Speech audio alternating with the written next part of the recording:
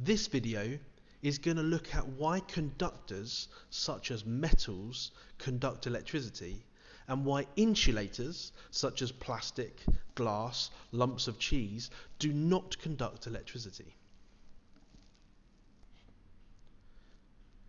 If you've seen the video called The Atom that I made, you'll be able to recognize this, and the important parts from this are the middle, that's called the nucleus, and the nucleus contains protons and neutrons, and these that fly around the outside called electrons, and the electrons follow the path of these black circles around the outside, and these are called shells or orbitals.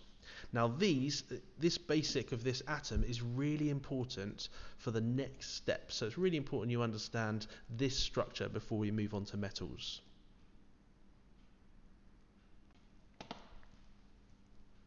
Have a look at these two pictures. On the left hand side you've got your protons, neutrons and electrons, and this is your atom. On the right hand side you may notice at the top it's missing an electron. Therefore it's not an atom anymore, this is called an ion. So an atom with more or less electrons is called an ion. Now this one, because it's lost a negative electron, will be positively charged.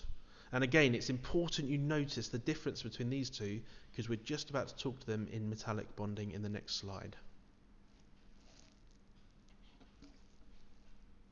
Here is the structure of metal, and it's made up of these red dots that you can see on this picture, and they're your free electrons, and they come from the outer shells of the metal atoms, and we call those a sea of free electrons.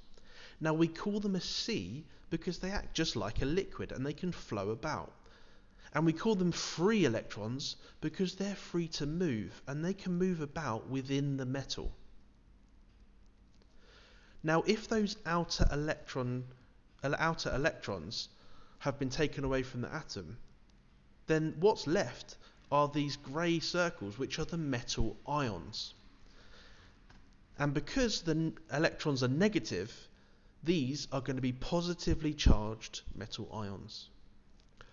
So just to recap, your metal, or all metals, are made up of a sea of free electrons, and what's left behind are your positively charged metal ions.